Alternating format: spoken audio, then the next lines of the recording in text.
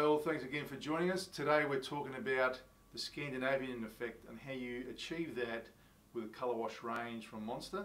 And as you can see on my right here, there's a brick that's been painted with our colour wash white, and you get that effect where you can still see the brick texture behind it, but it gives you that look, and that's a great paint to use on both brickwork face, renders and timbers, internal and external.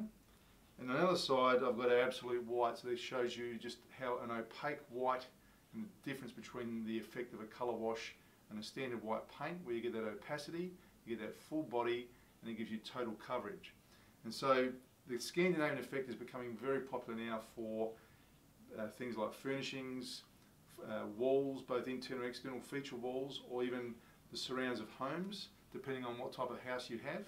So the colour wash, you do not dilute. As you'll see, the effect of it is, the consistency is the same as a normal paint, but when you apply it, it gives you that washed appearance. And this is the look that's very trendy these days, and we've got many colours of them, but the Scandinavian white is the one that you're going to want.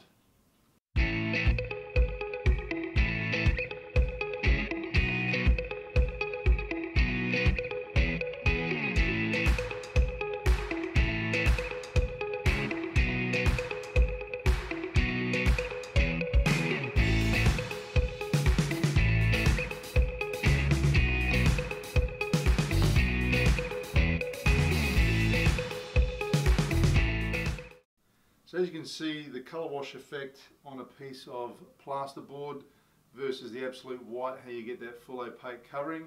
It's a very simple application, gives you a nice contrast. Sometimes you can actually use both paints in a room if you want to keep them white and light. I've seen some really clever applications where people have actually put like a print or some sort of charcoal drawing behind onto the wall and then colour wash over the top of it just to bring out an effect. So there's all types of things you can do with colour wash range.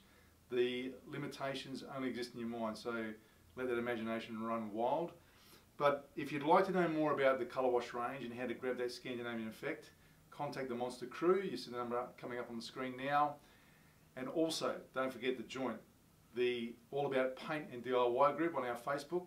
If you'd like to join, there are offers now happening for you, so get in fast, don't miss out. I'll see you in the next episode.